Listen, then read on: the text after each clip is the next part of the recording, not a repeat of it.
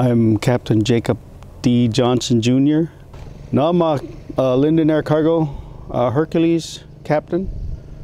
I fly a C-130. I guess I wanted to go to flight school since I was small, because this is the old airport right across I would sit over here and watch planes take off and land right here. Yeah, I just saw them, and that's what I just wanted to do, I guess. Well, in 1985, 1 month after I graduated from high school, my dad asked me if I wanted to go to flight school, and I did it.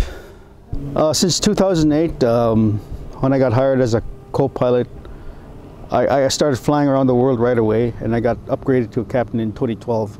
And I flew around the world 8 times so far since I've been with Linden. Yeah, there was some time off while we're on the ground, and the crew, we go out and do things and see places. And you know, like in Japan, we went to the Tokyo Tower, and I was in Amman, Jordan. I went to see Petra. Petra is in an Indiana Jones movie. Oh, yeah. Cool. It was the opportunity to fly that kept me straight. No, it wasn't easy. There's a lot of peer pressure, yeah. But I wanted to pursue my flying career.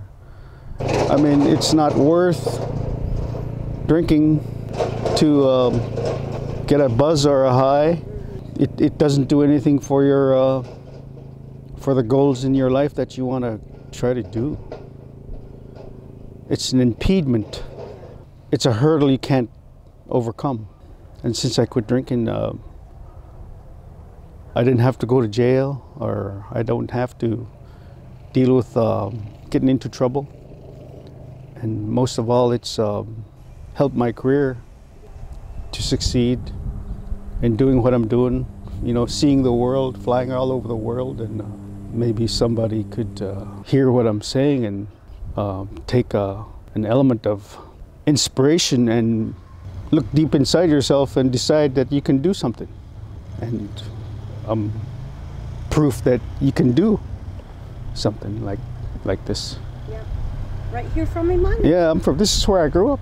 Yeah, that's amazing. This is, that's Max over there laying around. We had dogs growing up here. My grandma used to live there, and our shop is on the other side of the house where I worked on motors and snow machines. And my world was here, and I couldn't see anything beyond the horizon. But now when I'm around the world, I'm homesick and I want to come home. Yeah. So the world is very cool, and the oceans are big. They take a long time to fly across.